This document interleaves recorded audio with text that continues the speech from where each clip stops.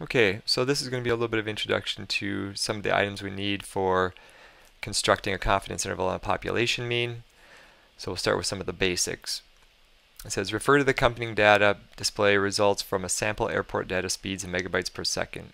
So here's the inner information, and then they have some questions.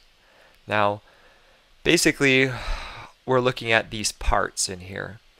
To construct a confidence interval by hand, you need to know your sample mean, and you need to know the error. This is the formula for error, and then you look inside of here, you see that we have a t statistic, a t critical value. And so we're going to focus on finding that. Now, you have to be able to have normal sample information, or n has to be greater than 30. So in this example, we see that n is greater than 30, so we're able to go to the t distribution because there is no population standard deviation. If there were a population standard deviation, we'd be doing a z-test with a normal chart.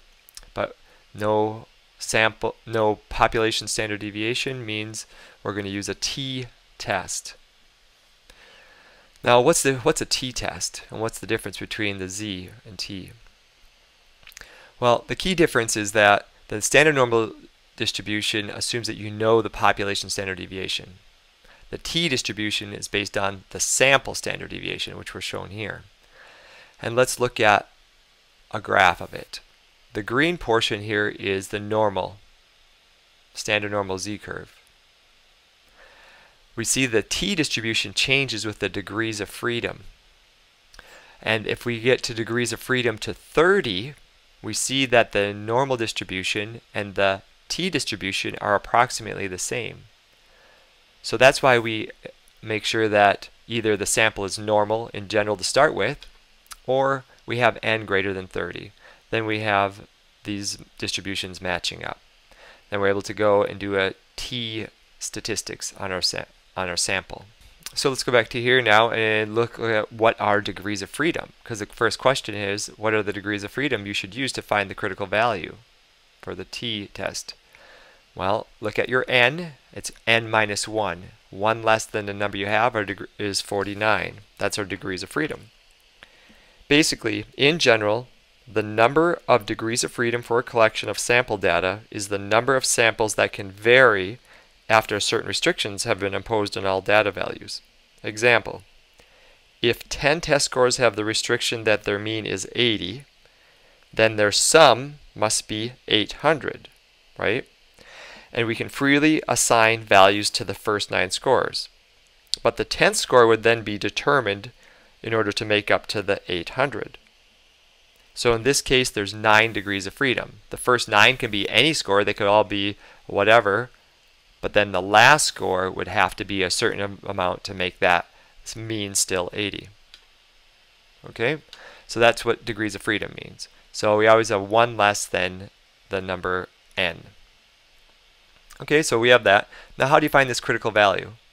So by hand, there's 2 ways to do it. By hand in this chart, or we can use Statcrunch. I'll do both here. So we look at the directions. It says find the critical value corresponding to a 95% confidence interval. Okay, so that means there's 5% in the 2 tails, right? But this means t alpha divided by 2 means to the right. So there's 2.5% to the right. If we click this button here, or you have a different table, you'll see, I'll zoom in on this, you'll see that it has an area in 1 tail and an area in 2 tails. Well, we're doing a 2 tails with 5.05, because 95%, right? 95% or 0.05 would be the area in both tails. Otherwise, it's 2.5% in 1 tail. So this is the column we're in. And we go down to our degrees of freedom. We have 50 for n, so 49 was our degrees of freedom. I go down, I go down, I go down, and I don't see 49. I see 50, and I see 45. Well, we don't want to go to 50, that's above, so we go down to the next nearest one, which would be 45. So 2.001 would be our critical value for t. Okay, so that's how you'd find it using the chart. Now we can find it more accurately if we open up Statcrunch and we go to Stat and we come down to Calculator and go to T. There's a T calculator here. And we have our degrees of freedom in here. We can put it in exactly as 49. Again, we're finding the right to the right. And we want our probability. Now we got to be careful. We're only finding one tail. We're not finding both tails. We're finding one tail. We want our probability to be 2.5%, right? 0.025.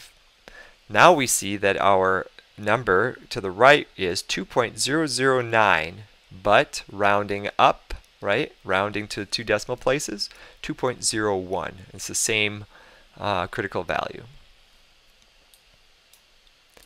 Now where's that critical value used? Again, in this formula to figure out E.